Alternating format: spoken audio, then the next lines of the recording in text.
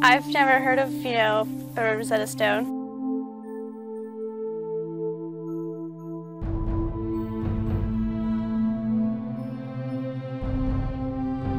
I've heard it said, but besides that, not too much.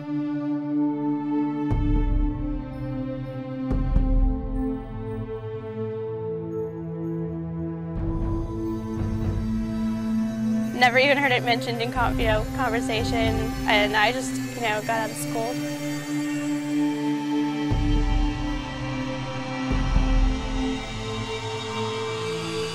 I think it's the first evidence of written language.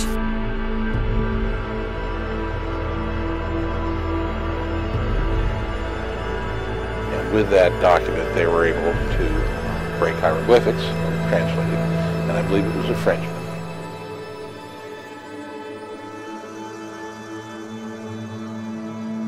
My passion is that when people see the Rosetta Stone, and if they see it in person, they actually touch it, and they can see the different inscriptions and run their fingers over it, that somehow that there will be an aha experience, that they'll want to go online and research it, try to figure out how it relates to them.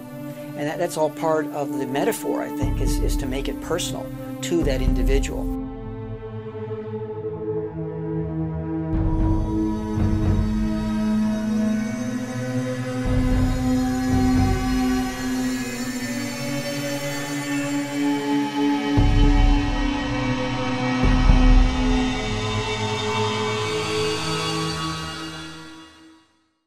When I was a young man, I started developing a great interest in archaeology.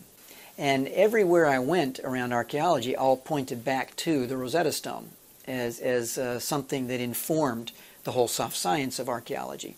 The more I looked into the Rosetta Stone, the more I realized how important this artifact is. The original Rosetta Stone is currently displayed at the British Museum in London, England.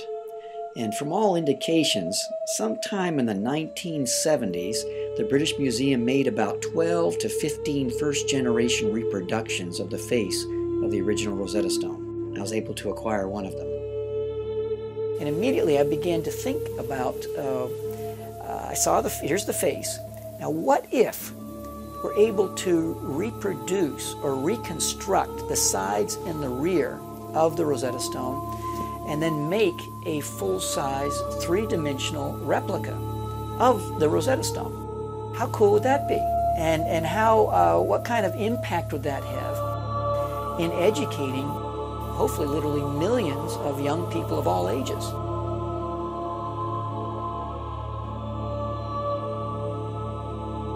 It bears a remarkable resemblance to the Rosetta Stone. And of course the provenance is, to my knowledge, this is the first and the only full-size three-dimensional replica of the famous Rosetta Stone in the world that's available to the general public.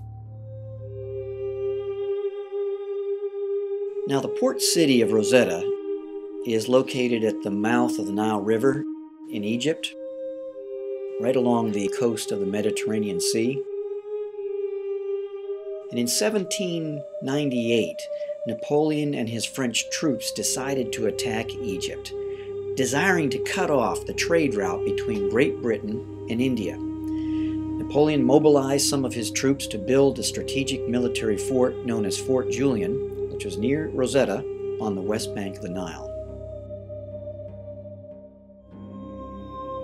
And as they were digging out the old foundation of a structure, they came upon this rather large rock. It was about 45 inches tall, about 30 inches wide, about 11 inches thick. There were three different inscriptions on it. And so you had the top part, you have hieroglyphics. It comes from the Greek language, which means priestly carvings. The middle part, a Coptic language, a kind of a Coptic language, a Demotic script. And then the bottom, Greek. They read the Greek, and they realized that in the last sentence it said, the same thing is going to be written in all three languages. And they thought, oh my goodness, we have just stumbled upon a treasure. Because if we know what the Greek said, then we can determine perhaps what the hieroglyphics is saying. Because as they looked around, there's all these different hieroglyphic inscriptions, and no one knew what it said. And they thought, maybe if we can crack the code to hieroglyphics through knowing what the Greek said, then we can crack the code to the secrets of Egypt.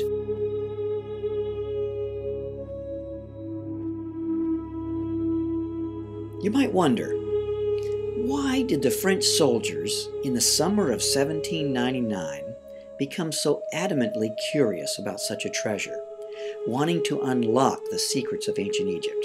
Well, let's just take a step back in time. For about 15 centuries, people, fascinated, gazed upon Egyptian hieroglyphics without comprehending their meaning.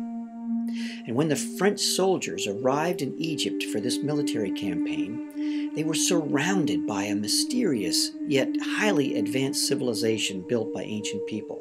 Now imagine what they must have been thinking as they saw enormous temples and obelisks and statues and other architectural wonders, including one of the 7 wonders of the world, the pyramids. They were overwhelmed by the advanced technology available to the original inhabitants of this strange land. Now, how did these ancient people outdo modern technology? And how could this question be answered if they don't know the language? Understanding the language of these ancient people could very well open the doors to understanding the historical values, the religions, the civil life, politics, the rhythm of life at the time, and its context to world history. And the Europeans knew this. It actually took, I think it was about 23 years to crack the code. They found it in 1799. In 1822, around September, they cracked the code. And that was a long, involved process. There were many people involved in the process. You had the back-channel drama between the British and the French. They hated each other. And so you can imagine there's proprietary information that the French have, that the British have, and were they going to share it with each other? And if so, who's going to take the credit for it? When cooler heads prevail, they realized that it was different things that people brought to the surface. Some of the key contributors include de Saussay, a Frenchman, expert in Semitic languages, able to identify symbol groups that comprise words, including some proper names. And also Johann Åkerblom, a Swedish diplomat. He noticed similarities between Demotic inscriptions and the Coptic language. And then there was Reverend Stephen Weston. He was an Englishman. He presented the very first Greek translation.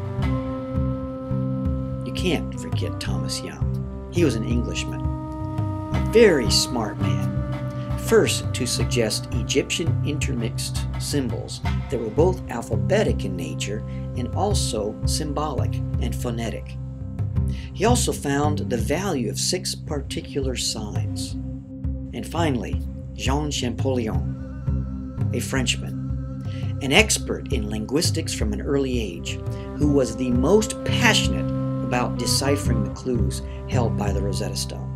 He did his own research, and he was able to piece together what others had discovered, becoming the one most recognized as the person who ultimately cracked the code to hieroglyphics.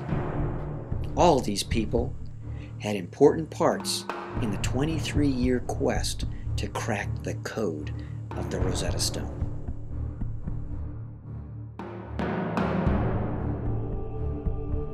So that's really kind of the essence of the Rosetta Stone. And that's why IT security, people involved in cryptology, people in mathematics, is all about solving problems, solving conundrums, solving puzzles, cracking codes. And that's why it's kind of like the granddaddy for anyone who's involved in cracking codes. If you step back and really consider the story of the Rosetta Stone, it becomes a symbol, metaphorically representing anything that is important to the process of decryption or unraveling a complex problem, cracking a code of some sort. Perhaps even a universal metaphor for hope, for creativity, for innovation, for perseverance, teamwork, international relations. Even the type of granite utilized for the inscription intrigues geologists. The discovery was a breakthrough for historians, and it clearly represents the art of translation, linguistics, and even publishing. The Rosetta Stone is much more than a roughly gouged, nicked rock that appeared like it was shoved down the side of a mountain. It is the key to an ancient civilization and a modern symbol of human discovery, conquest, and scholarship. Wow. Well, I had no idea there was anything like this. It's extremely important. I think that's really, really cool that we're able to actually learn more about other places and stuff like that, and where a lot of stuff came from and stuff, just because it is in 3 different languages. I think that's pretty sweet.